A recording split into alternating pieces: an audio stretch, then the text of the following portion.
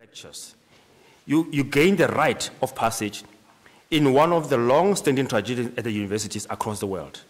Please share your knowledge and showcase your work with pride and with distinction. With distinction, you are now officially introduced to the wider public and to your friends and family and colleagues as a professor, and to publicize your academic achievements and to, in fact, demonstrate what has happened with you in this regard. Now, let me call upon the Dean of the Faculty of Military Science to come and welcome you all to this auspicious occasion. Thank you very much.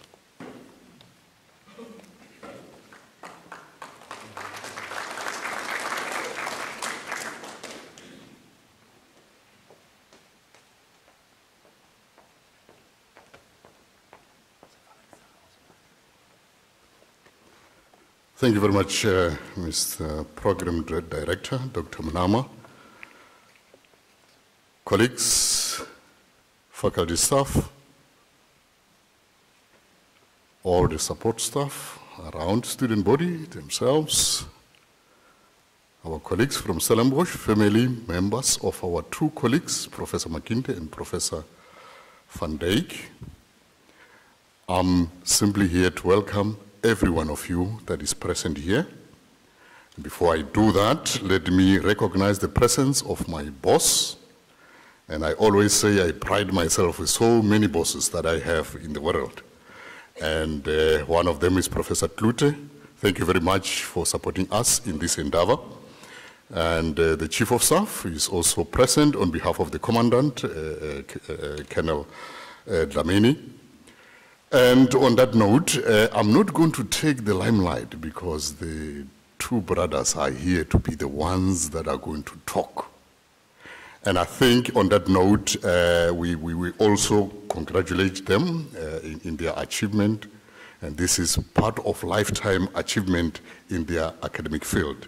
And on that note, let me say welcome to the Military Academy, welcome on behalf of the Commandant and on behalf of the Dean of the Faculty of Military Science. Thank you very much. Thank you.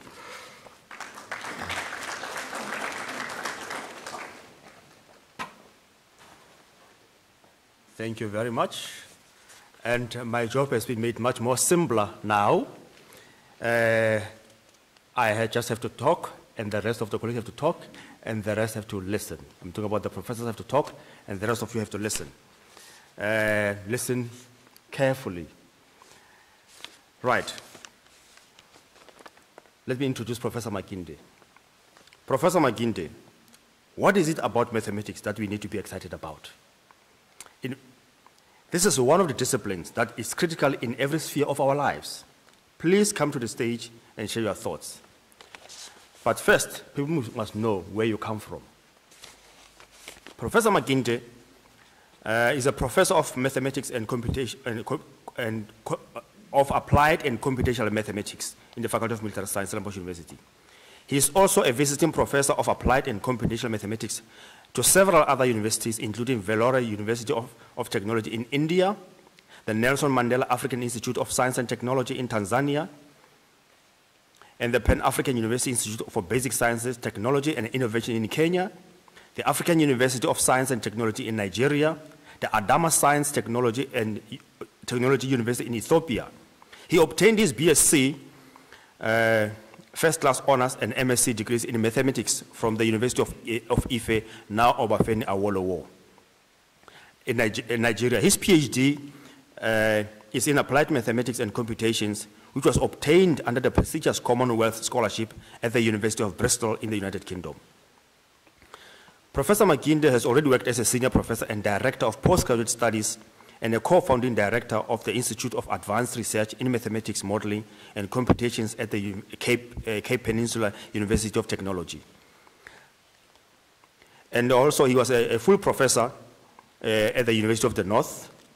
And Professor Makinde is the recipient of the 2014 Nigerian National Honor Award titled the Member of the Order of the Federal Republic for his outstanding contribution to mathematical sciences and technology in Africa by His Excellency, the President of Nigeria.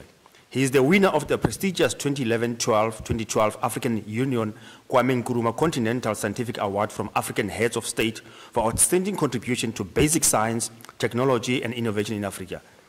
He is also the winner of the South African National Science and Technology Forum and National Research Foundation, NRF 2009 and 2010. Professor Makinde is also a winner of the Research Scientist Award at the Faculty of Military Science, Stellenbosch University for 2016-2017. And he has been named a prestigious fellow of the African Academy of Sciences for outstanding contributions to science, innovation, and technology in Africa. Professor Makinde is on the editorial board of several reputable academic journals, such as the Journal of Applied Mathematics, Africa Mathematica, the Journal of Nanofluids, the Journal of Nigerian Mathematical Society, the Open Chemical Engineering Journal, and PLOS ONE, and also served as a reviewer for many reputable international academic journals worldwide and for the NRF. Professor Makinde has also edited 2 research books on nonlinear heat transfer in solids and fluids, titled Diffusion Foundations, Volume 11, and Defect and Diffusion Forum, Volume 377, published by the Transtech Publications. He authored 4 applied mathematics textbooks and monographs and published over 300 research papers in many reputable international journals. Now let's raise our hands and please applaud Professor Makinde, and please come to the stage that way.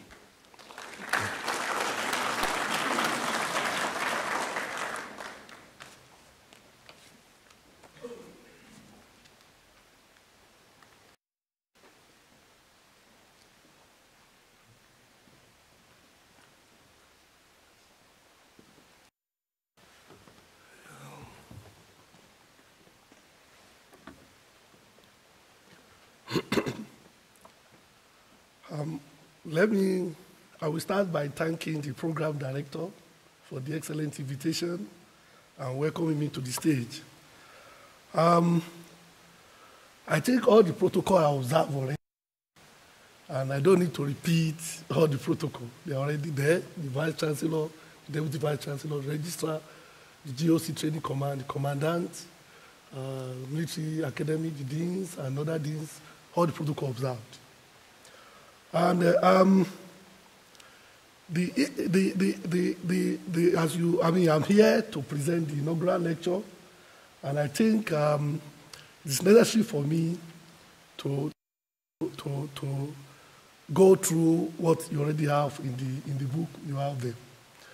Mr. Vice Chancellor, permit me to appreciate the Almighty God in the name of my Lord Jesus Christ for the rare opportunity and uncommon privilege He bestowed upon me to be here today. To God be the glory and adoration. It gives me great pleasure to stand before you today to present an inaugural lecture for this great university. This will be the 3rd university professorial inaugural lecture that I deliver in my academic career.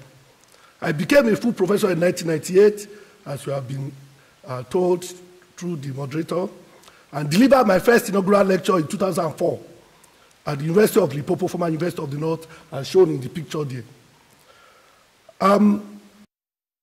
The second similar address was at the Cape Peninsula University in 2010 as a senior professor and chair of postgraduate studies, after receiving the NRF and NSTF T.W. Kambule Award for outstanding contribution to research and capacity building in South Africa. That's shown in that figure. Mr. Vice Chancellor, sir, mathematics, the language of science, has 2 dialects. Pure mathematics and applied mathematics. Both kinds of mathematics can be utilized to solve problems. While pure mathematics focuses on abstract concepts, applied mathematics deals with the analysis of real-life problems. Based on discovered fundamental laws in science with valid empirical evidence, such as the conservation law, the law of gravitation, relativity, law of classical mechanics, etc. Although the required mathematical skill and rigor needed to achieve excellent career success in either pure or applied mathematics discipline may be slightly different, the outcome with respect to global scientific impact are the same. This lecture is titled, Applied Mathematics Makes Innovation Feasible. The title was chosen for the following reasons. 1, to enlighten the public on the indispensable role played by applied mathematics in terms of achieving innovation and advancement in science, engineering, and technology. To demonstrate the significance of mathematical modeling and computation in scientific research. And to highlight some of my contributions so far in the field of applied mathematics. What is applied mathematics? Applied mathematics can be described as the art of problem solving through logical reasoning. It deals with the creation and study of mathematical and computational tools that will solve challenging and complex problems in science and engineering, business, industry, and all aspects of human endeavor. As you have seen the program, this diagram you have there, you can see applied mathematics form the nucleus of all the disciplines. You cannot achieve excellent innovation without making use of applied mathematics, in form of statistics or in form of computation, one way or the other. Applied mathematics research focuses on the formulation and study of mathematical models, which are crucial tools for innovation and advancement in science, engineering, and technology. Behind each major technological advancement, you can list all of them: landing on the moon, inventing of television, fax machine, all kinds of things. There is mathematical technology and mathematical brain behind it. The need for applied mathematics is necessary in all walks of life, whether engineers, scientists, or those working in the world of industry, finance, government, and social sciences. Important remark, religious or spiritual problems cannot be effectively tackled by applied mathematics because logical reasoning really has no part to play in that discipline. So that you can't apply mathematics to solve, but you can solve other problems. But for religious problem, applied mathematics has no place there. What is innovation? In the context of science, engineering, and technology, innovation refers to new ideas that comes from solution to complex real-life problems produced by applied mathematics. While innovation products are the engineering and technological devices, materials, and services generated based on this solution that are made available to market, to government, and society at large. This simply implies the outcome of applied mathematics research is tantamount to innovation. When you do applied mathematics, what you are doing eventually is you are making innovation. The innovative ideas of applied mathematicians, such as Hion from Alexandria, which is in Egypt, Isaac Newton from England, James Clerk Maxwell from Scotland, Albert Einstein from Germany, and many others, have led to the development of several technologies and high-quality innovative products that we are enjoying today. Remark: in Africa, there seems to be a very serious misconception regarding the real meaning of innovation. Innovation products are erroneously called innovation, highly celebrated and acknowledged, while applied mathematics research that produces the innovation, that is new idea, both basic and incremental, never receive adequate recognition, support it deserves, due to the theoretical nature of the discipline. Consequently, the discipline becomes less attractive to African scholars. This invariably leads to lack of much needed innovative ideas and poor quality of innovative products on the continent, thereby making the continent a regular consumer of quality innovation products from other continents, where the discipline of applied mathematics and research received adequate recognition and support for their scholars. Therefore, this is my recommendation. It is imperative for all stakeholders to put applied mathematics discipline and research on sound footing in order to propel our continent for a dynamic and technological advanced economy in this 21st century. My research objective. The main objective of my research is to use mathematical theories and methodology to gain insight into the complex dynamics of various engineering and biological systems that are of industrial, environmental, and medical and social interest. You can see some of the applied theoretical, those pictures I put here. Now, I go to my research focus. My research focus in the field of applied mathematics can be subdivided into 3 categories. 1, computational mathematics. 2, techno-mathematics. 3, mathematical biology. What is computational mathematics? This deals with the creation of mathematical and computational tools to tackle applied mathematics problem or the real-life problem. My main research focus area in this field include multivariate series summation and improvement techniques, algebraic and differential approximation techniques, Hamilton-Padilla approximation, function approximation, decisive singularity in nonlinear problems. Other focus areas are improved numerical and semi-numerical methods such as finite difference method, spectral method, Federation and method, and domain decomposition, homotopy analysis method, homotopy parameterization method, and so on and so forth. Those areas I focus on for almost 30 or 35 years now. And I have supervised several students at BSc Honours, MSc, PhD, and postdoctoral level, and published several research papers in this field, in reputable journals. Just put that to show you some of the computational aspects we do. Now, the following section illustrates one of the innovative computational techniques based on the outcome of my research in this field. I will not bother you much, but I will just mention a few things. For those who have idea of mathematics, when you give a student a function, find the Taylor series, they can find the partial sum and do it quickly. But given the partial sum, can you get the function back? If you are given the partial sum of a function, you don't know the function. Can you reconstruct the function back? That is one of the first breakthrough research I made. And I was able to write a program, generate a program, and develop a method that you can generate from partial sum, you can get back the function that represents that partial sum.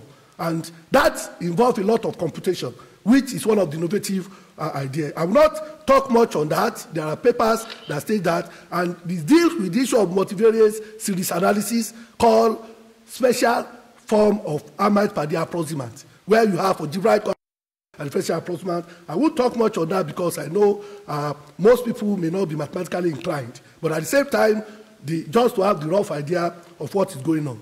Now, these are just decisive singularities and all those things. But the remark of that innovative result is this.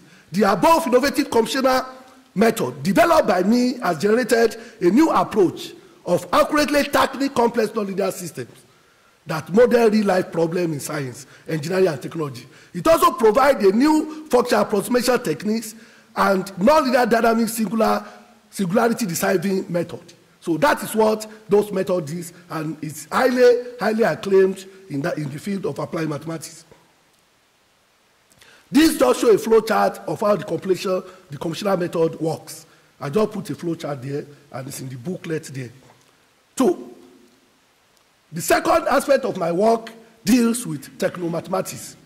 Techno-mathematics deals with the application of computational mathematics and mathematical models to tackle engineering, industrial, and technological problems. My research focus in this area include computational fluid mechanics, MHD we call magnetoaerodynamics, hydrodynamic stability, thermodynamics, combustion theory, dynamical system, and nanofluid dynamics.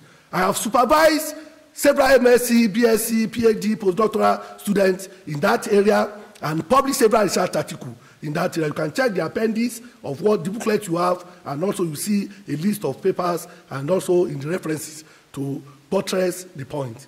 I illustrate below one of my research outcomes on nanotechnology related internal and external flow problem. The first one there is nano fluid flow in microchannel with heat transfer. Microchannel is used to enhance heat transfer and to reduce heat in any electronic devices. So, and when you use nano fluid also combined with it, it makes the rate of cooling to be enhanced. Research was done on this, and the application of the result we get in mathematical time is this, but in terms of interpretation, the research, it assists in cooling electronic devices and automobile. Even when you put your coolant in radiator, you have radiator, you put coolant. The coolant you are putting, that liquid you are putting is a nano liquid, which you are putting to enhance the cooling of your engine. The other internal flow there is talk about ferrofluid stagnation point flow, which is an external flow. This work is extremely important, and also a lot of computation involved, and it has a lot of application in surface cooling. When you have metal or the roofing sheet, you want to shape them well and cool them to form certain shape, you use this kind of model, and the kind of result are used for this. It's called banding layer flow problem, which ferrofluid means fluids that are susceptible to magnetic field. And we have done that, and it's highly acclaimed, and a lot of stability work are doing, and the work was very, very important in the industry. And if you check some of the journals, and you see some of the citations on this type of this work, I just show it as an example. What of military?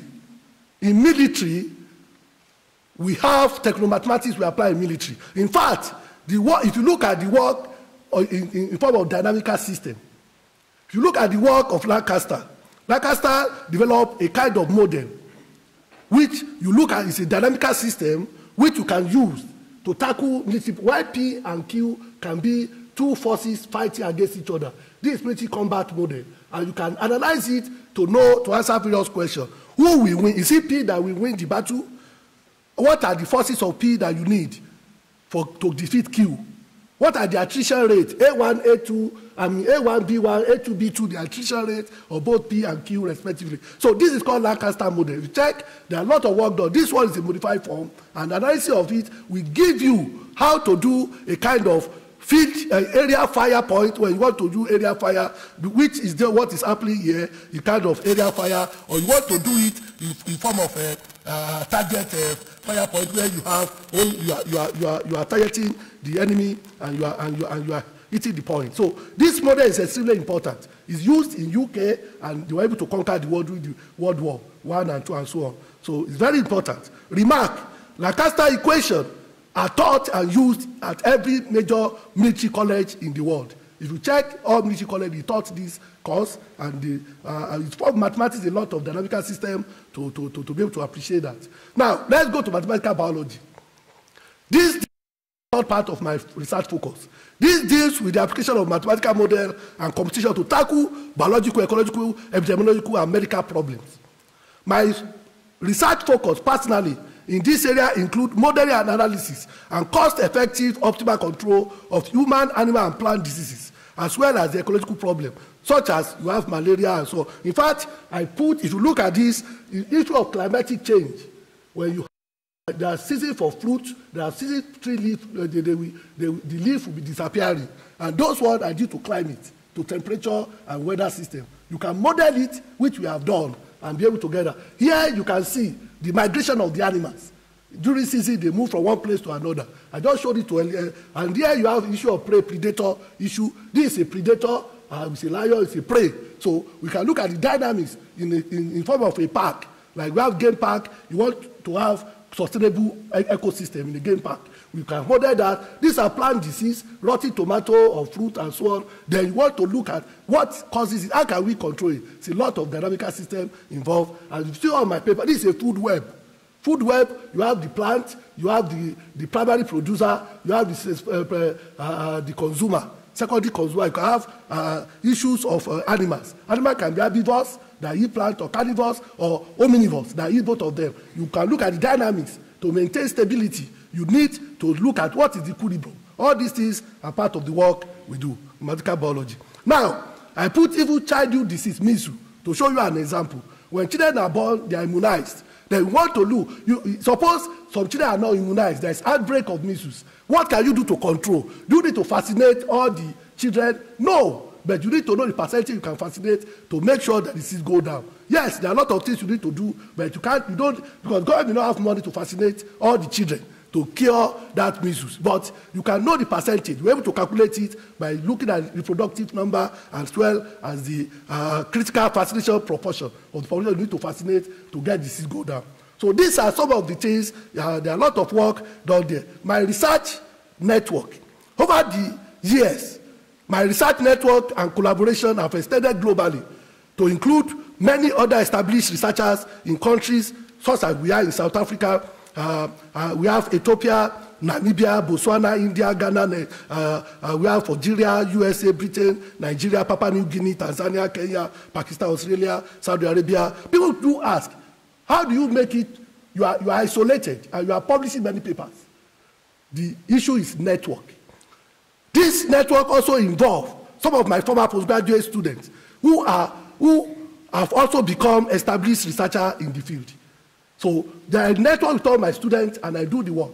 When you don't get support, you have to be innovative in your research. Because if I say one of the isolated researchers in this country who has made it out of isolation, I can say I'm one of them. But thank God, here am I with all this. So you can make it. You can make it. You don't need to depend on any collaboration. But you need it. You want collaboration, it will excel you. But without it, you don't need to get down that I'm the only one. Nobody is supporting. You can still move forward by research network. Then, what is my contribution so far to applied mathematics and achievement? Journal publication. If you check, as I've been told, I've published over 300 articles in journals. My H index is 46, I-10 index is 198, citation index 8,591, and so on and so forth. You can check on this Google Scholar. You can also check on Scopus and Web of Science. Scientific metrics that measure the quality and what you are doing. Now, book editor. I've edited several books as written there. I've done it for not to waste time. What of issue of postgraduate candidates supervised? I've supervised 30 PhD. I list them. If you check the booklet you have a list of them. And there they graduated. I've supervised over 30 PhD, 70 Maths MSc, and over 200 BSc honor candidates across African countries. Look, I put the country where those students come from. I wrote it there so that one can see what is going on there. Now, the next thing that I need to emphasize, research award. You have been told from the brief citation you had in South Africa here, by special grace of God, I was able to get NSTF award, and I can mention also at Limpopo 1999 to 2007, I received the best senior researcher award for every year throughout 1999 to 2007. Being head of department and a full professor that time. I moved to CPUT, I continue receiving it at CPUT. For the year, I put it there also for CPUT the same, for here also the same thing. 2016, 2017, I got it also. So it's something that has been, it's not something that just started yesterday. I received Fellow of African Academy of Sciences, Fellow of Papua New Guinea for what I contributed in the country when they invited me there, and Fellow of International Academy of Physical Sciences in 2018. And also, I received the book award that my paper was the best by International Journal of Numerical Method of Heat and Fluid Flow, which is in fluid mechanics, it's my field. So twice, and I received a special honor from the Nigerian government. The president of Nigeria invited me here to come there, and they televised it all over the country for scientific contribution in Africa. And they checked through the website and this, and by the grace of God, I was chosen. External, then we have external award.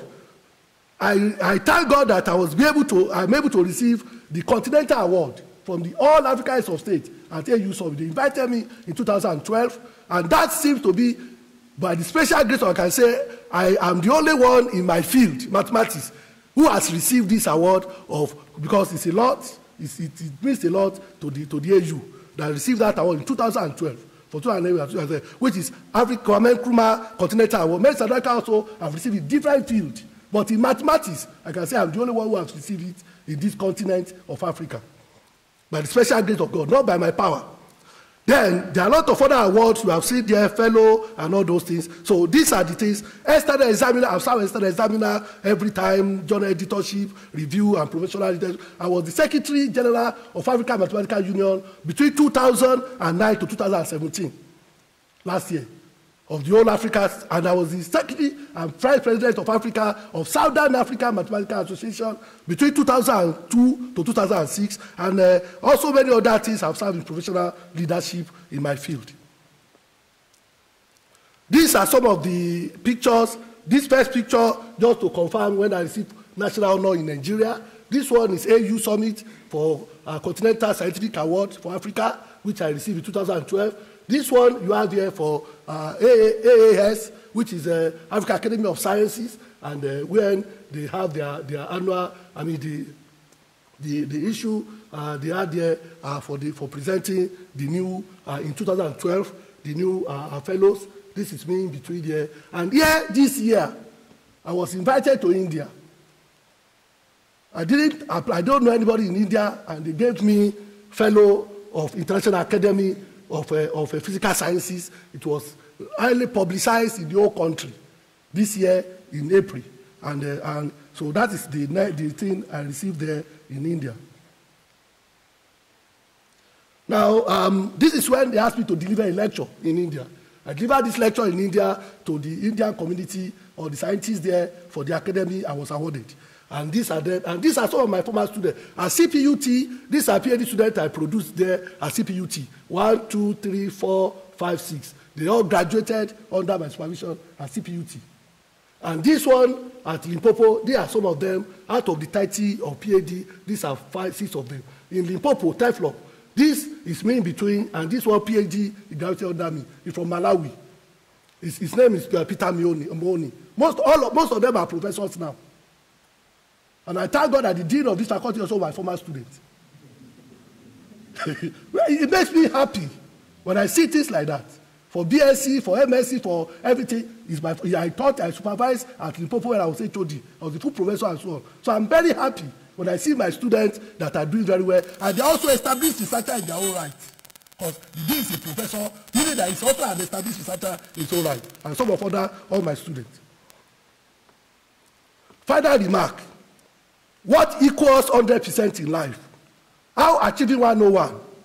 Here is a mathematical proof to give you. If you let the alphabet A to Z to be represented 1 to 26, then hard work will give you 98%. Knowledge will give you 96. Attitude will give you 100.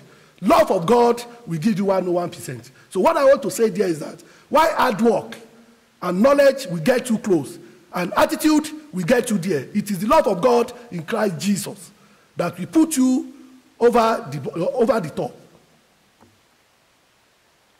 Finally, in conclusion,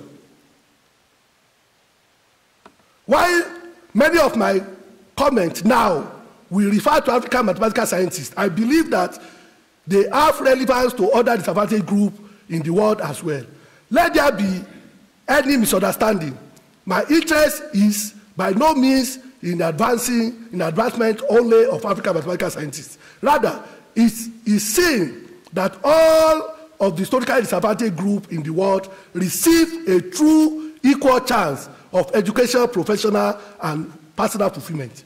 History tells us that for tens of thousands of years, Africa was the center of mathematical history. From the civilization of Southern, Eastern, Central, and Western and Northern Africa came contributions that will enrich both ancient and modern understanding of nature through the application of mathematics and science. A 35,000-year-old fossil baboon bone found in DRC, the Ishango bone, is covered with a series of notches and tally marks, which makes it the oldest mathematical object in the world. And that forms the world's earliest number system. The bone is also a lunar phase counter, which suggests that African women were the first applied mathematicians. As keeping the track record of menstrual cycles requires a lunar calendar. So women are the first applied mathematicians because they use lunar cycle. A model of glider dated to the 4th and 3rd century BC was found in Egypt. The structure of the object was most definitely aerodynamic design. From the measurements used in the African forest kingdom and the mathematics used in building the great stone complex of Zimbabwe to the ancient and irrigation technology technology, central administration, and the great accuracy of the dimension of Egyptian pyramid. The achievement of ancient Africa still give rise to wonder. Despite all this achievement, the work of African mathematical scientists in today's modern world is not well acknowledged. However, I'm very optimistic that the nature of mathematical science and indeed applied mathematics in Africa is very bright, and that the lost glory of the past will be restored.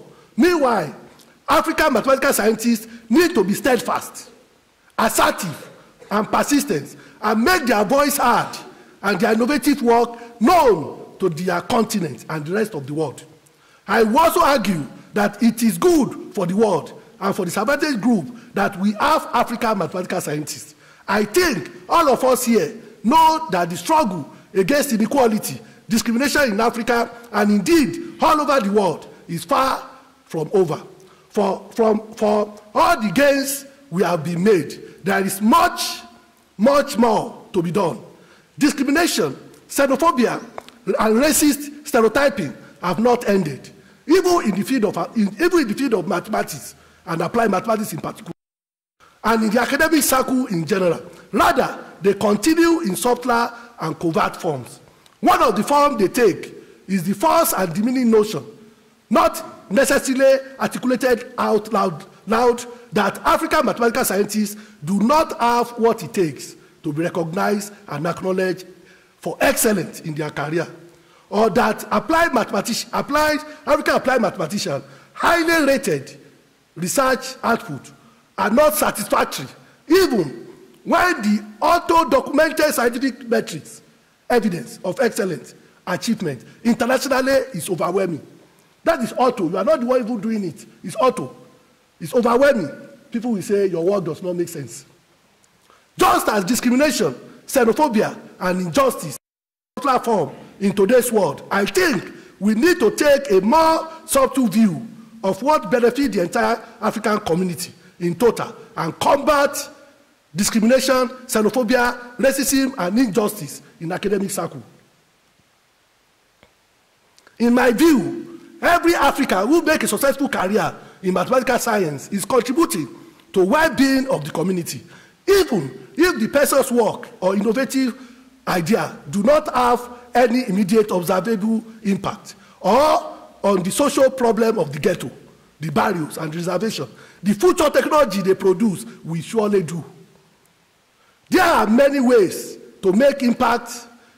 Sooner or later, the message of a person, of person's achievement, will get through to his or her community, and it will be a source of pride to the elders, and hope and opportunity to the youth. The youth, in particular, need to know there is no field for close to them, and that they do not need to feel inferior to anyone.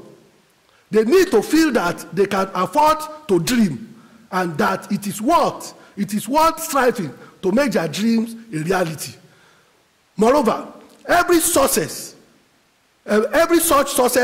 sends a message to the entire world, serving to break down the prejudice, spoken and unspoken, that says that Africa members lack the capability for this or for that profession.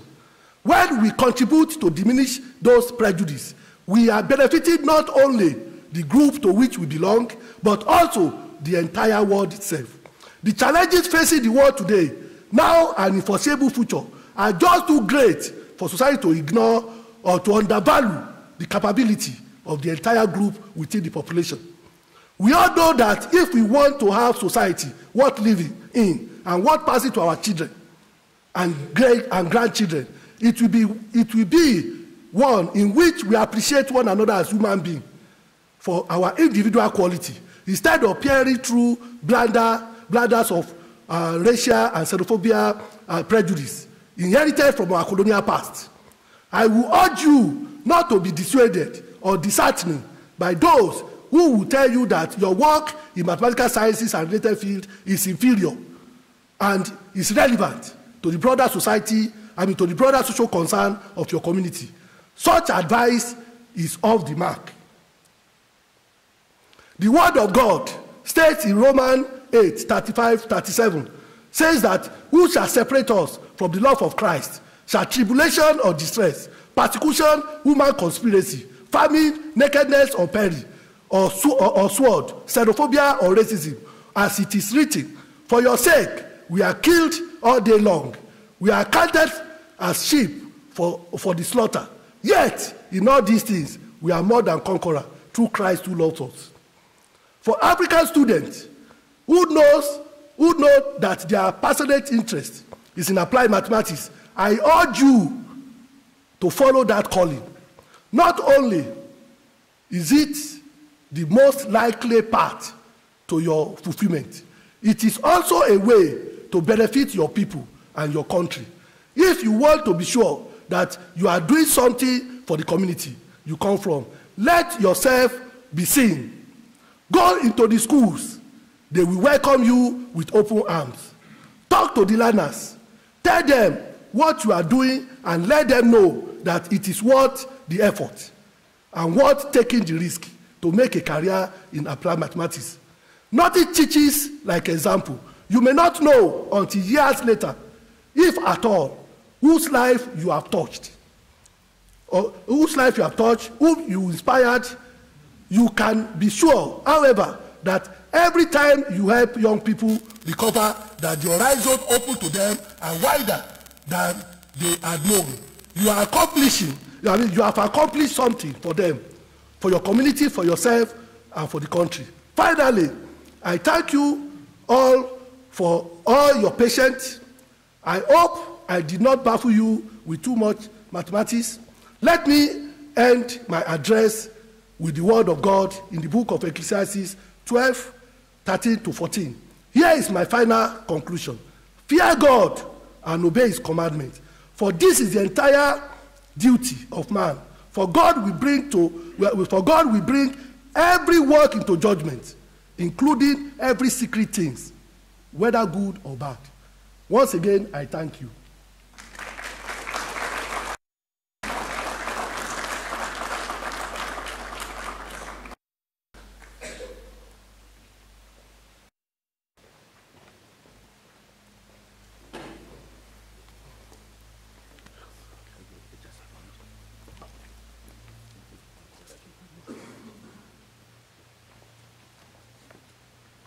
Let's give him a round of applause again. Okay. Thank you very much, Professor Makinde. And if some of us were wondering what was exciting or what is exciting about applied mathematics, you have heard it all. It is applicable in a number of environments. It is a driver of innovation. It drives industry and the economy. And it's also applicable in biological sciences in terms of the maintenance of the ecosystem. And it's also applicable in the military context, which is much more relevant to us in the Faculty of Military Science. You can calculate the odds about how you're going to win the war. I'm not sure how it worked out with the Germans, but they were not very successful in both wars. And they are known to be very good in mathematics in this regard. Right. Thank you very much. And I heard in the grapevine that in applied mathematics, people in that field, if you give them just a bag of rice, testic rice, they can tell you the number of grains in that bag by just looking at it. Now I believe it's true. So, Professor Makinde, how about the lotto numbers? And can you calculate the odds? So maybe we can help each other there and so on. Right. Thank you very much. Now, colleagues, let me now introduce another professor who's going to present this inaugural lecture. In this time, we have Professor G.A.J. van Dijk.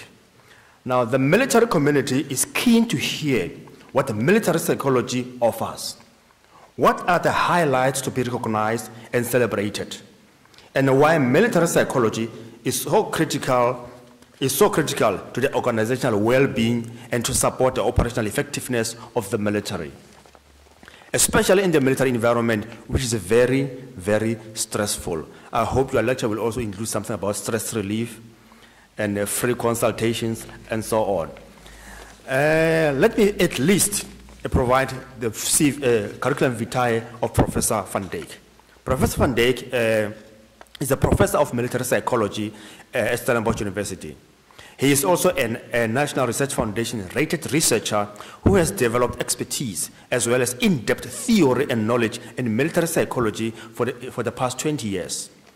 During his national service, that meaning after he joined the military, then it was still called the South African Defence Force, the name changing in 1947. I just have to hold history there. Right. He did operational duty in the infantry. For interesting sake, I mean, he's a military psychologist and he was in an infantry. What an explosive combination. In the Angolan-Namibian War. After he had registered as a clinical psychologist, he was appointed as head of psychology department, Northwest Medical Command, and where he offered psychological services to soldiers and their families. His academic career started in 1996 at the Faculty of Military Science. He was functional in the development of modules such as military psychology, organizational psychology, military ethics and leadership at graduate level, and military psychology and management of operational psychopathology at honors level. He was also the program coordinator for human and organizational development offered at the undergraduate level and the honors program in industrial psychology, military. He was a school chair for human and organizational development for several years and represented the faculty at the program advisory committee, famously known as PAC at Stellenbosch University. Right, the academic bureaucracy, as you understand it. And a member of the university, and he acted as a supervisor for master's and doctoral students, as well as an external examiner for several universities in South Africa. He developed military psychology in 3 parts. 1, in-depth theory based on applied research in Africa. 2, more than 15 young researchers in military psychology for Africa. 3, a textbook titled Military Psychology for Africa to spread the coals of knowledge, to establish military psychology at African universities and militaries. This book is also in progress of translation in Serbian and the Balkan countries, that is some of the Eastern European countries, in case you don't know. He undertook several research projects with universities in Africa, such as Makerere University in Uganda, Yaoundé in Cameroon, and presented more than 30 papers at national and international conferences, and published 5 books, several chapters in books, and more than 34 accredited articles. So let's put our hands together and welcome Professor G.A.J van Dijk to the stage.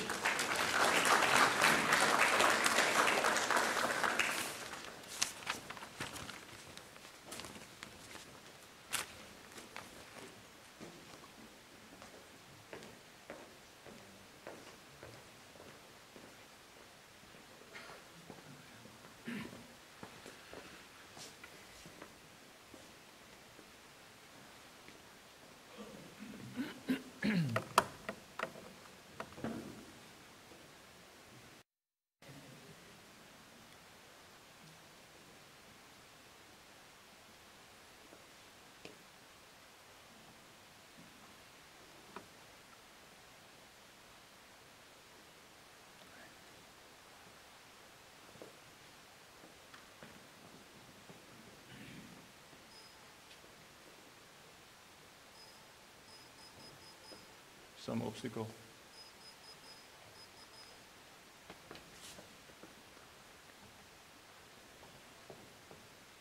I can use this one.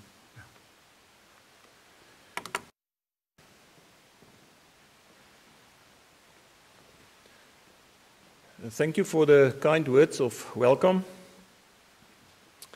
Ladies and gentlemen, and welcome to people supporting me over the years.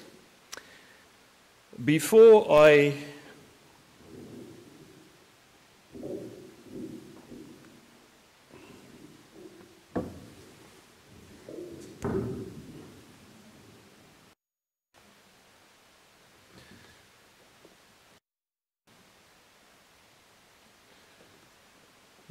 start with my inaugurational lecture, allow me some comments in a few words of appreciation. An inaugural lecture is a great privilege. The fact that it is taking place a month before I retire doesn't matter. It's still a personal milestone in my life.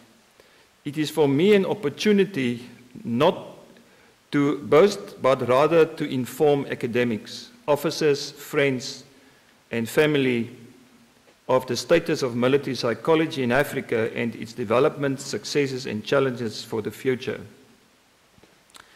I will be a disciple of military psychology until I die, because it makes a constructive contribution to the lives of soldiers and their families to protect our country and continent for peace for all of us. My appreciation for support and opportunities goes to the SANDF, Stellenbosch University, and specifically my Dean, Professor Sletla, also Professor Johan Malan, my academic mentor, for the research opportunity allowed as chair of the Department of Industrial Psychology at the main campus. I also wish to thank my colleagues and specifically my academic assistants over the years, specifically Gomotso Majeke and Tuli Makatini. I appreciate your support from the depth of my heart. Ina Botes, for your support, hard work and patience. I really thank you. A special word of appreciation to my parents as role models of grit, hard work, and good values. To my son Gideon and Helene, who make their time available for me, thank you for your love and support. To my Creator, thank you for granting me opportunities and good health. The topic for tonight on my side, ladies and gentlemen, military psychology contributions and challenges in the 21st century in Africa. I will start with the introduction and with some historical background. There are significant differences between the various military services, where each service has a distinctive culture and traditions. However, there are also a number of common elements and similarities. Similarly, there are many different fields within psychology registered at the HPCSA, such as clinical, counseling, educational, industrial, and research psychology. Military psychology as a subject is an intersection of these different fields in psychology. In this regard, military psychology as a subject is only available at graduate and postgraduate level at our Faculty of Military Science, Stellenbosch University in South Africa. In Africa, it is available at only a few universities, such as in Namibia, Egypt, and Nigeria. With the entry of the United States of America into World War I in 1917, a committee of psychologists under the president of the American Psychological Association, Dr. Robert Jerks, offered assistance to the US Army. This led to the establishment of the Division of Psychology in the Office of the Surgeon General of the US Army. Overall, the work of Dr. Jerks and his colleagues during World War I represented the birth of military psychology. Most military psychology applications begin, ladies and gentlemen, with a military requirement or a military need. Screening, selection, classification, and placing recruits were among the earliest concerns of the military. Even in the Bible book, Judges, the selection of soldiers fit for combat was described. In World War I, the following important: effective selection was a requirement with the use of the alpha and the beta tests for intelligence, occupational classification, aptitudes, and special force screening. I'm under the impression the first psychometric tests ever. During World War II, the focus in requirements for military psychology changed to aspects such as the following: a great need to deal with combat reactions and psychiatric casualties, a focus on the needs of military families, the development of mental health clinics and outpatient facilities, programs developed for alcohol and drug abuse, smoking cessation, morale team building, and suicide prevention. Military psychology experienced a slow start in South Africa, with an explosion during the Namibian-Angola War. During this period, considerable work was done on the selection of careers such as pilots, divers, and the special force operators. In addition, much psychological support at the military hospitals was presented to casualties from the war with injuries and psychological conditions such as PTSD, anxiety, depression, and episodes of schizophrenia. Late in the 1990s, the approach changed to decentralize psychology services to the different commands, for example, Polokwane, Potchefstroom, Uppington, and Kimberley.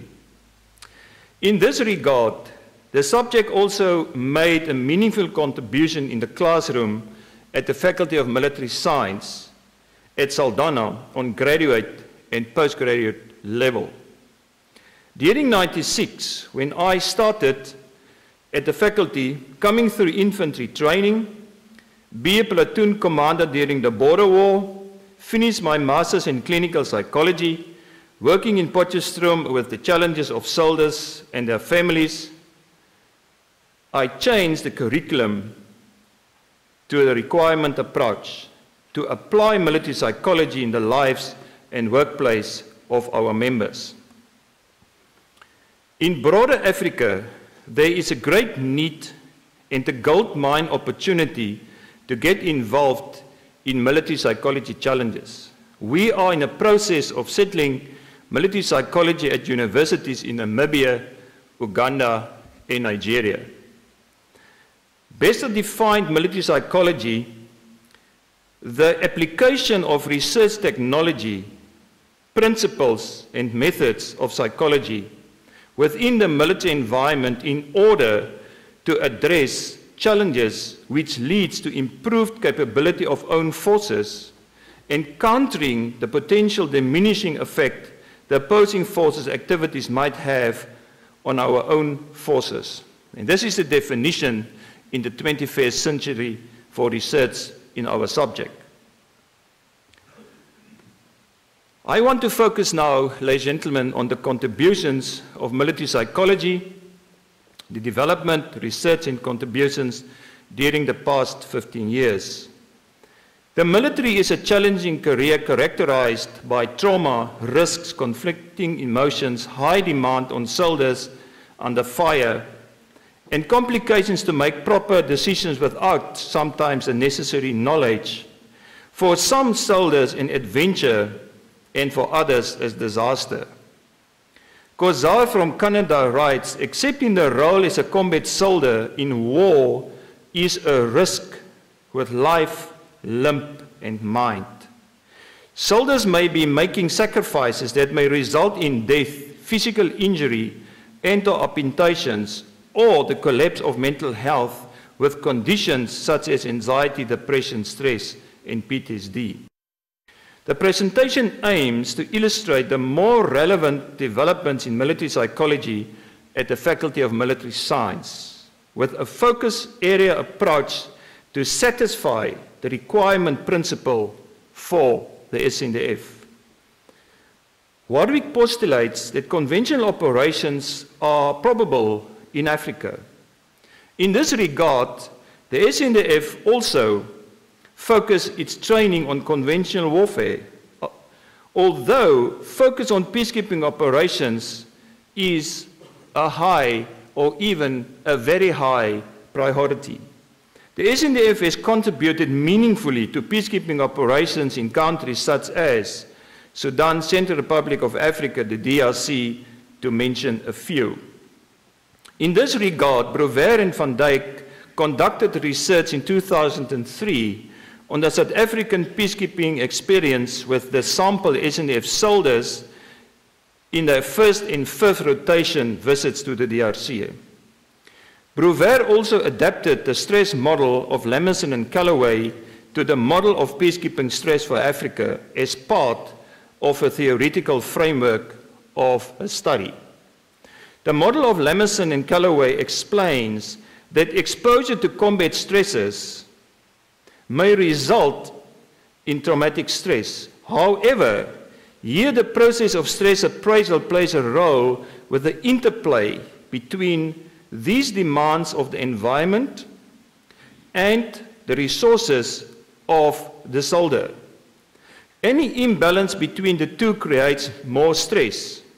In this model, workgroup cohesion is also a buffer that affects the relationship between exposure to the stresses and the experience of stress.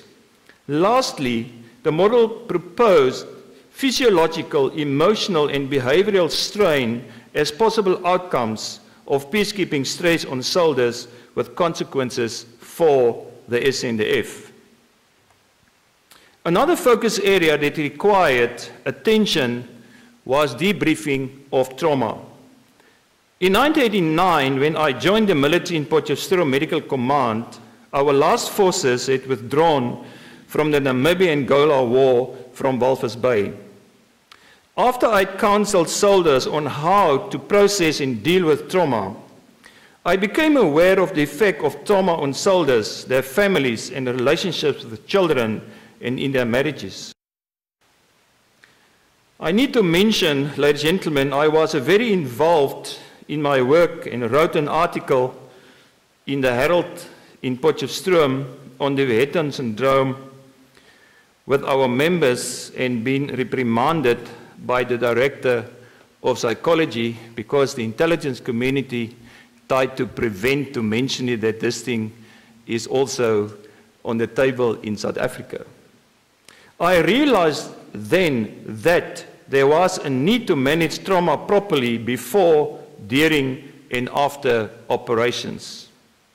The work of Derek from Norway became very relevant, but I needed to develop a psychological debriefing model specifically for Africa.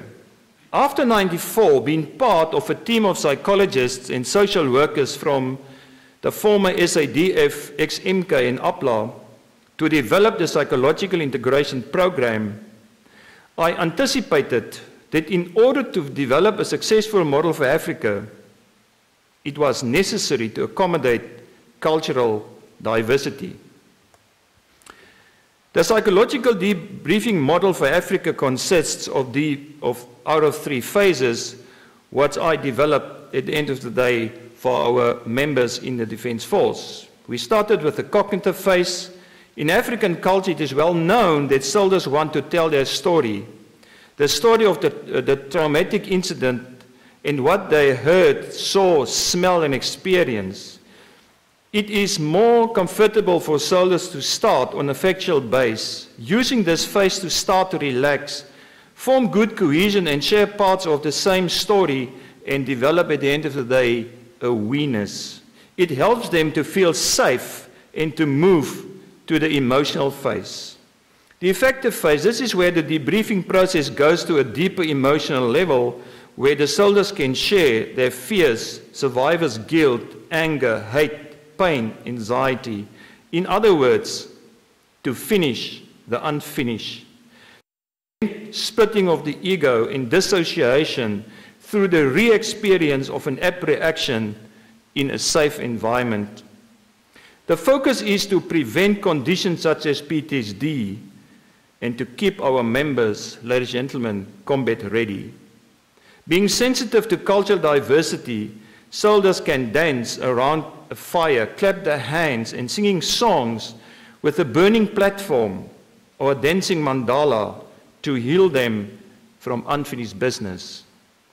The last one is the empowerment phase, is the phase to activate the ego empowerment and ego functioning to deal with the challenges in the future, specifically to activate them out of a mindset of hopelessness. The model was adapted in 2016 to a more holistic approach, discussion to follow later. The next theme required attention of militaries in Africa, and I'm under the impression, ladies and gentlemen, all over the world, is military leadership. In most countries, for example, the United States of America, Germany, and the UK, militaries commenced by using leadership models, theories, and training models normally applied with great success by private companies. The question is, can the military just do this? The answer is no.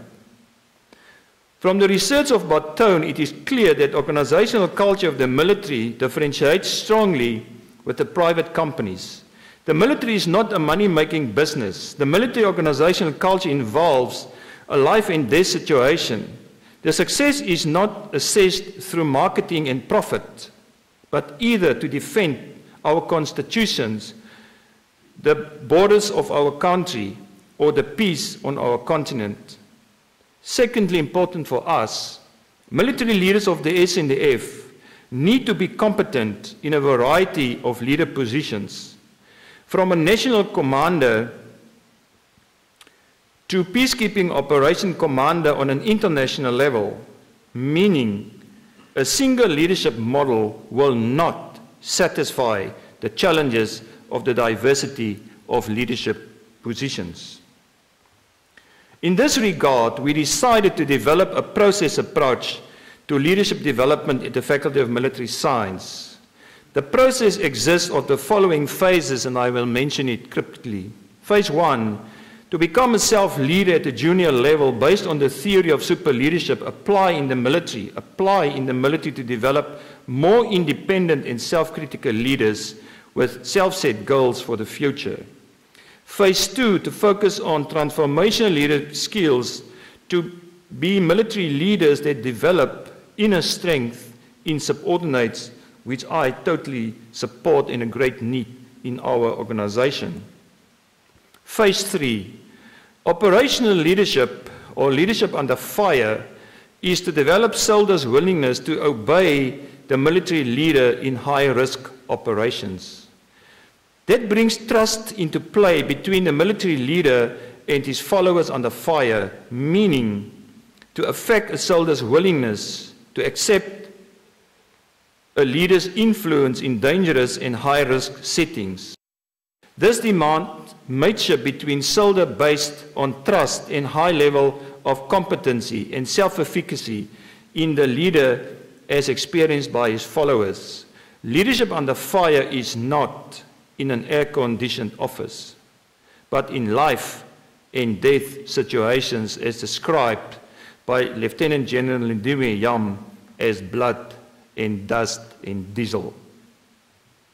Phase 4, strategic leadership, the process of the controversial arms deal in 94 and 95 involves strategic ability and leadership. It demands knowledge of, as example, military and political and region traits, and to see what other people cannot see in a situation. There is a story. Saul Kirsner flew with his pilot and his small aeroplane over Pilansberg and saw the future Sun City with his eyes and mind and gave an instruction to develop it. The parade ground culture, where only the commander decided to move only left, give the command, and without thinking the rest follows, can put a ceiling on the strategic ability of our future military leaders. After the first invasion of the United States in Iraq, retired General Flowers was tasked to assess the performance of the Americans in the desert. He concluded that strategic ability is demanded on the lowest level on the ground in wars.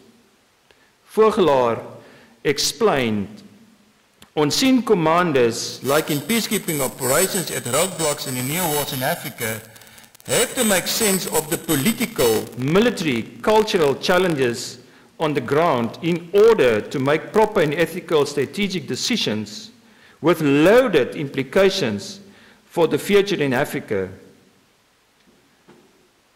Dean, this dimension requires imperative attention in this faculty. Leadership success for the 21st century put new demands on the table. In this regard, Groenling did excellent research in Africa.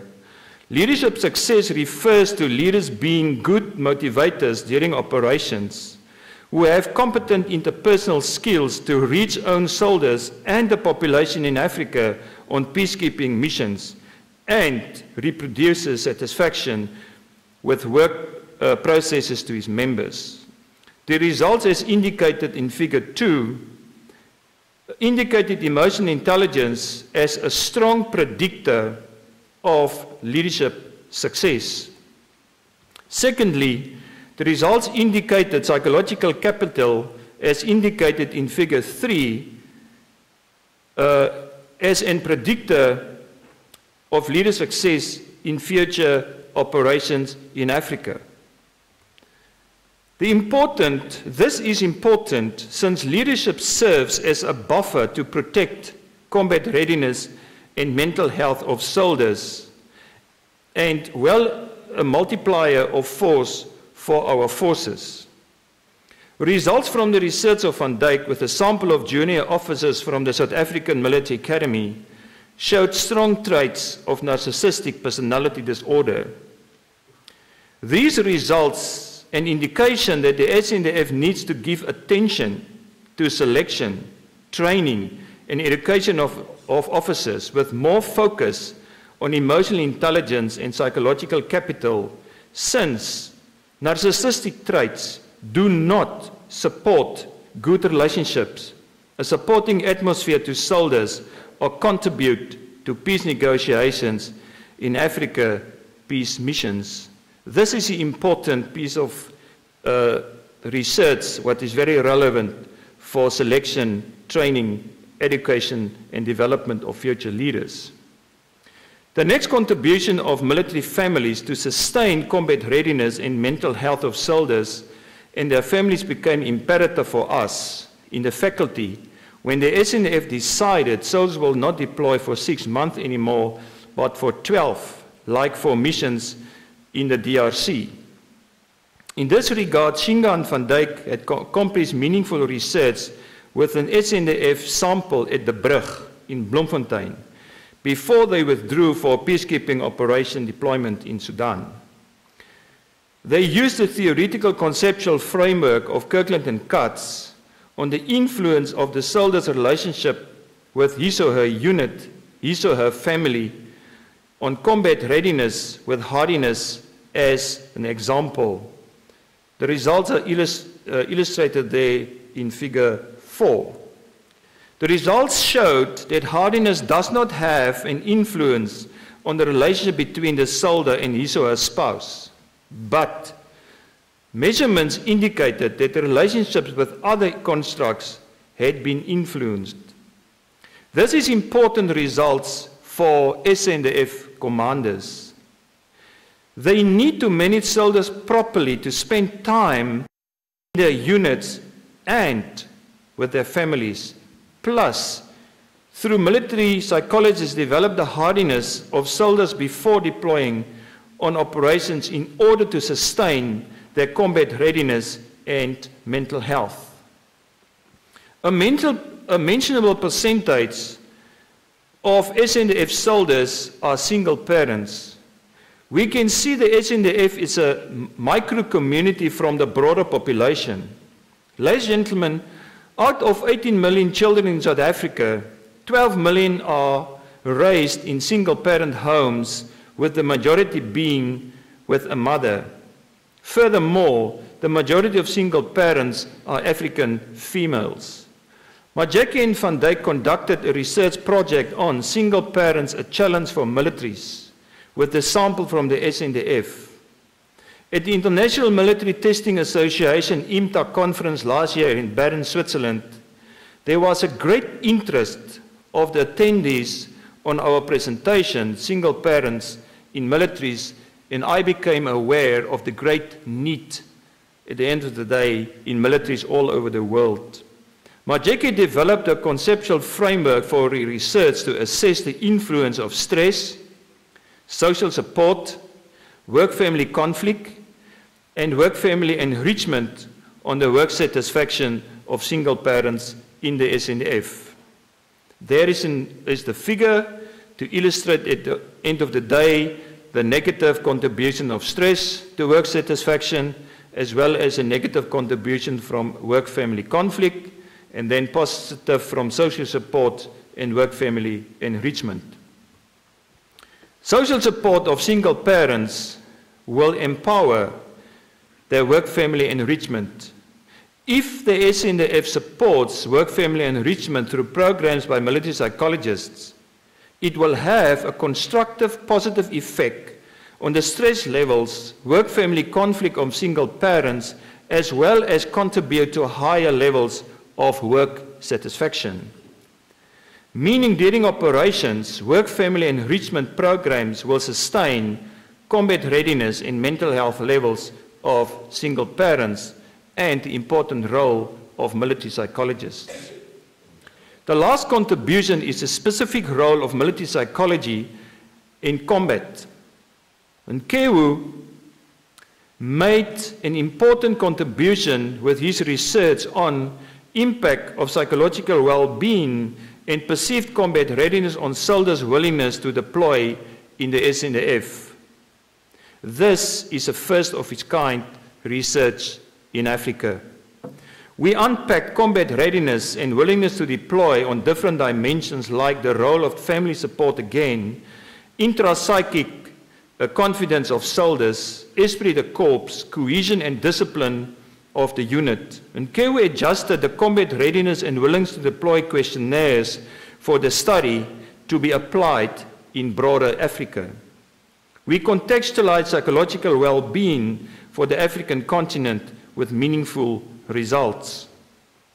The results show that perceived combat readiness makes the strongest contribution to explain willingness to deploy, with psychological well-being make a smaller but still a significant contribution. This means for the SNDF and Africa, military psychologists need to play a role during training and preparations of soldiers and psychological well-being for higher levels of willingness to deploy and to fight for their country and the continent. To conclude this part, we illustrated through our contributions and research that military psychology can play a vital role before, during, and after deployments of our soldiers. I want to focus now, ladies and gentlemen, on our international contributions. Culture is evolving in Africa. Elias Mpofu from Zimbabwe conducted research on factors that contribute to the change in culture. He focused on factors like individualism and collectivism, the well-known IC factor of Hofstede and Matsumoto, where individualistic culture is more self-centered, self-orientated, more dominant in countries like the UK, Germany, USA, and France. Collectivistic culture is a we culture, group-orientated, community-focused, and more dominant in Africa, India, Japan, Malaysia, and China. Mpofu results show that influences of the West contribute to culture change in Zimbabwe, and that there are indications the youth develops a more individualistic culture. I attended a workshop of Professor Alfred Pritz from Austria, Vienna. He is the chair of the World Council of Psychotherapy in Yaoundé, Cameroon, 2000. With a group of honors and master students, I observed, ladies and gentlemen, a split ego experience in some of the students with conflicts to move from a collective family to a more individualistic identity as mobilized by the experiences in psychology. This sensitized me for the experiences of our own students. In this regard, de Kock and Van Dijk conducted research with such focus on a sample of our students. The results indicate that the I and the C is not rigid factors, rigid cultural orientations, but more but move and change in different situations. Secondly, the African students generally move more to the individualistic orientation. Very interesting, but the white students move more to a collective orientation. This is beneficial for a transformation in the SNF because culturally they generally moved closer to each other. At the same conference in Yaoundé, Prits challenged us to develop an African-orientated psychotherapeutic modus. Professor Matuhani from INISA and myself grabbed the challenge, and we are the founders of Ubuntu Therapy. We studied and used the African philosophy of John Mbiti in 1969, a philosopher who moved between Uganda and Kenya in the 1960s. The focus of Ubuntu is humanity and we-ness, collectiveness, and rooted in the Creator. He views Ubuntu as follow: respect for any human being, respect for human dignity in human life, and collective sharedness, obedience, solidarity, caring, interdependence, and communalism. We use the existential worth and positive energy in the Ubuntu approach to heal African families on a psychotheological level, on an intra-relationship level, and an inter-relationship level. We help people with the mismatch syndrome, moving from collectivistic to individualistic approach, people who suffer as apartheid victims, and families who struggle with HIV/AIDS. As long as Ubuntu has meaningful members, it can contribute to healing in their lives. The second international contribution we developed, the first holistic approach in military psychology in the world to manage and treat trauma. Africa is a continent that has been subjected to severe trauma. Research indicates 40% of the world's conflict occurs in Africa. In the past, it was in countries like Zimbabwe, South Africa, Mozambique, Namibia, Uganda, and Angola, and currently DRC, SAR, the Sudan, Somalia, Libya, Egypt, and Nigeria. It is imperative that soldiers receive proper trauma management and treatment from military psychologists to keep them combat ready. In the past, trauma effects in soldiers have only been treated partially, primarily as at a conscious level with only talk treatment.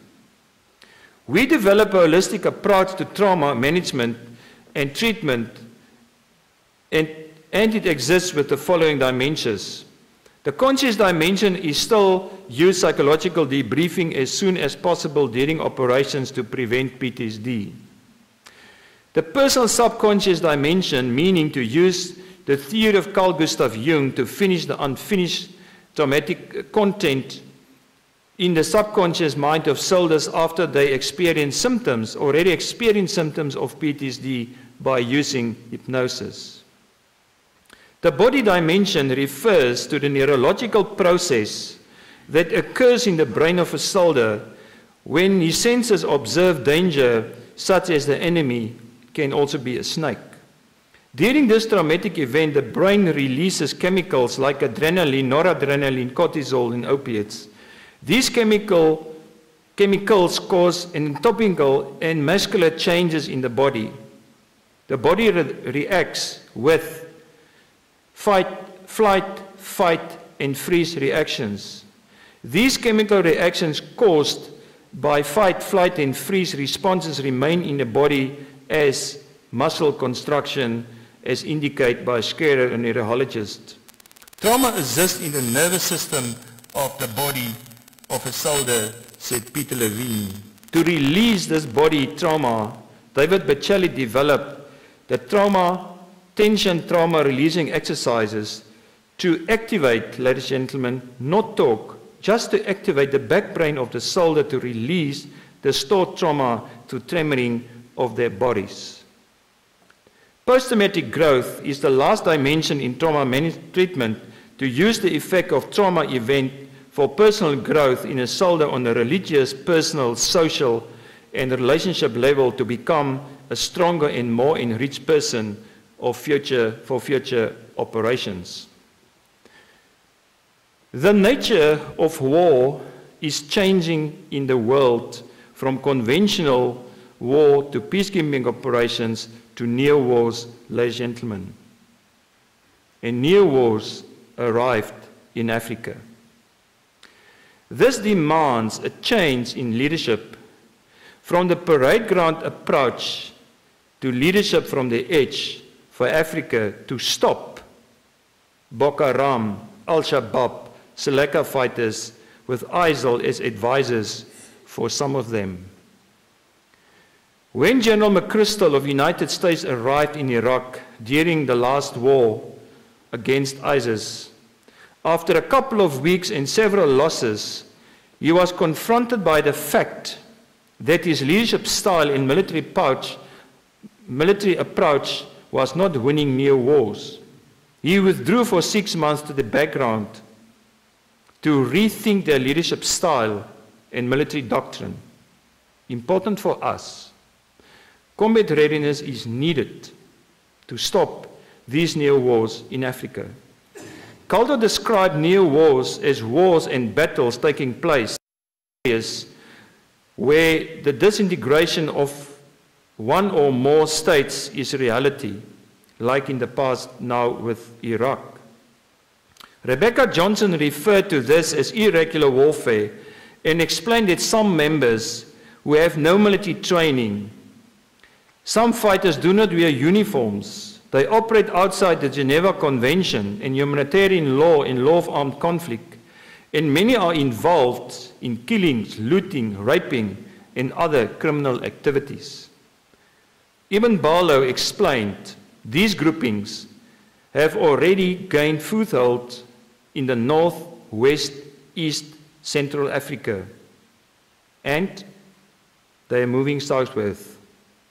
These neo-wars will force leaders from the edge in South Africa to make at junior level complex tactical judgments and decisions with military, cultural, political, personal, and legal ramifications. We need a training philosophy for junior leaders and soldiers which demands a culture and military change in mindset to align military education and training of soldiers to develop military leaders from the edge.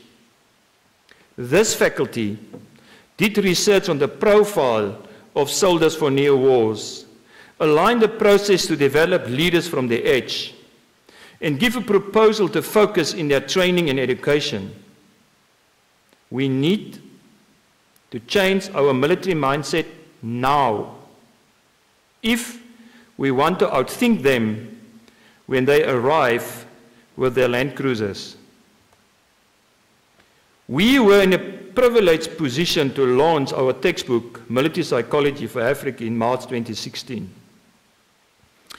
As the local newspaper, the Westlander, described it, it is the first of its kind. In the process, we used only academics from Africa. Several of the authors are specialists developed by this faculty. We received 2 high-profile academic reviewed feedbacks in accredited journals. Overall, with positive feedback, and from the negative feedback, we learned for the next copy. The book was distributed in 15 countries. Our last international contribution, the Serbian military received permission from Sun Media to translate Military Psychology for Africa for the Balkan countries with a new title. A second book will be launched November 2018 at the first International Scientific Conference in Belgrade, Serbia, titled Stress in the Military Profession, Achievement and Perspectives. From our contribution, ladies and gentlemen, as external reviewer of chapters and contribution of a chapter in the new book, as well as the translated book, they requested Stellenbosch University to be the co-author of their conference proceedings. I'm in a process to finish. First, the nature of war is changing. Military psychologists need to analyze the challenges and characteristics of neo-wars, translate the results to job-fit profiles of soldiers, and bring into play factors like emotional, cultural, and electronic intelligence. Develop more leaders from the edge, transform training doctrine and organizational culture. We must not arrive outdated like General McChrystal. Secondly, military psychologists need to take the lead in the research on combat readiness and gender in South Africa and Africa. Thirdly, military psychologists need to enforce a holistic framework approach to manage and treat trauma. With our compartment approach, our soldiers may end up with unfinished PTSD business. Fourthly, there is a great need in South Africa and Africa for a Center for Military Psychology, Military Ethics, Military Leadership Research, short courses, postgraduate material, and academic publications. Lastly, in 2016, I was invited to do a presentation on the role of military psychology in Africa at the African Peace Support Trainers Association, UPSTA in Egypt, which mobilized an invitation to the AU on the same focus. Logistical obstacles prevented this important opportunity. This faculty and university, with the support of the SNDF, need to become more involved in UPSTA and AU on the research, contribution, and at advisory level. Possibly, our involvement in the Africa Standby Force can also be a good beginning. I want to conclude. Military psychology, as illustrated, is relevant in the military in Africa.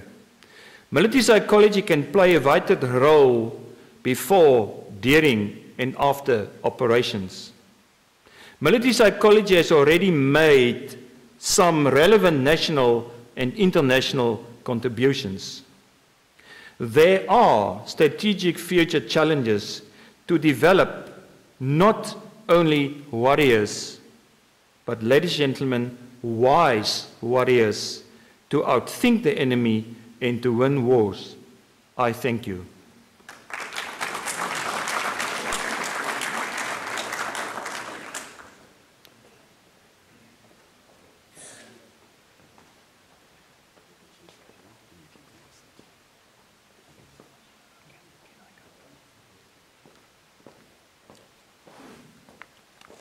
Thank you very much, Professor van Dijk.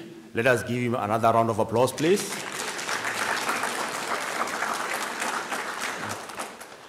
Thank you again for highlighting the significant impact of military psychology and its relevance within the military context.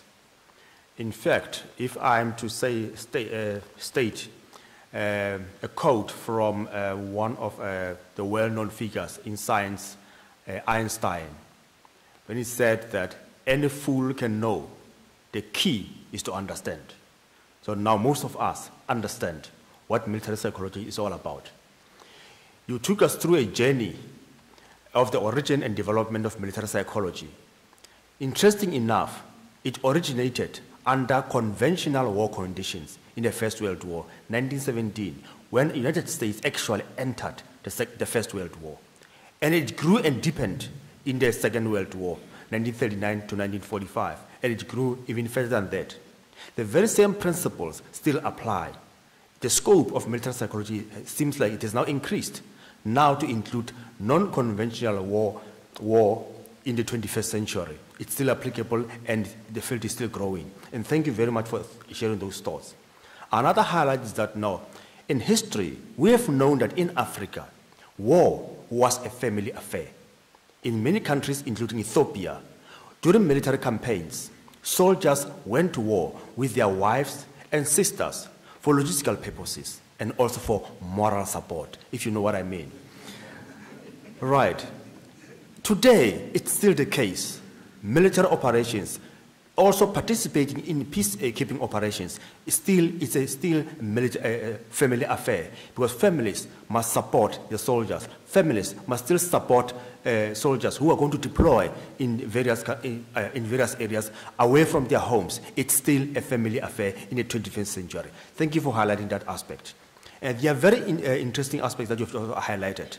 That military psychology, its value is not only in terms of protecting the mental health of the soldiers, but it's more than that. It affects every aspect of the soldier's life, both in deployment, both in operations, and also its value in assisting the development of strategic leadership, which currently seems to be an issue that we are grappling with. Also, thank you very much for that. Okay, these were my highlights. Now I'm done. I got nothing else left. Right. Right. Now, I'm going to call upon Professor Eugene Klute to the stage, please.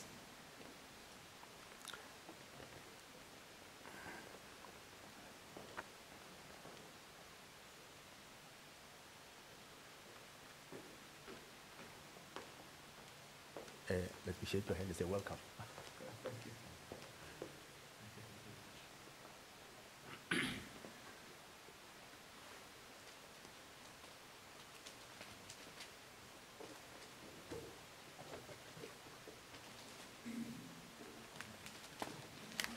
Can I call Professor Makinde to the stage, please?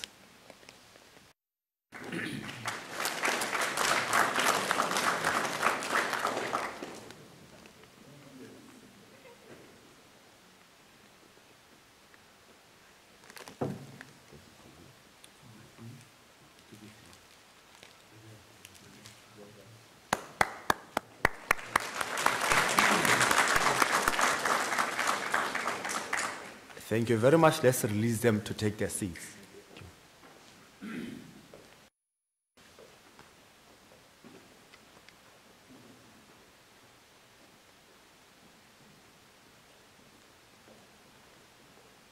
I would now like to call upon the Dean of the Faculty of Military Science, Professor Sam Tshehla.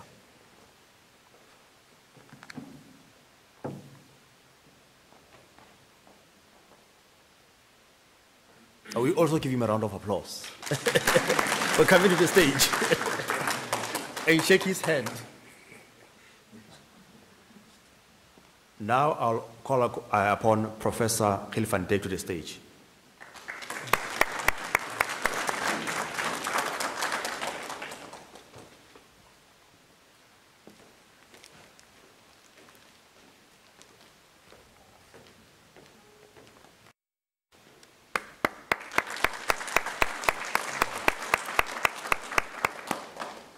Thank you very much. Let's give them some time to also take their.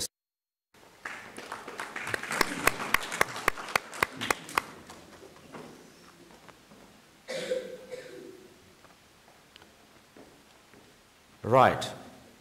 I think the one last thing that there are certain words that Professor van Dijk, they said we must avoid to mention when we are busy, but we are next to the psychologist. Don't use the word it's crazy or this is a madhouse. The psychologists take offense to that. When it's very busy, just say it's busy. Don't use these other two words. Thank you very much. Now, the proceedings will be as follows. You are going to rise to allow the academic procession to leave the venue, and thereafter, there are refreshments, and I believe there's full meal at the Military Academy Combined Club. We can all move there and enjoy our meals. And as I indicated before, the bar is also available, and emphasis on the cash part of the bar. Right. Let us rise and allow the academic procession to leave the stage.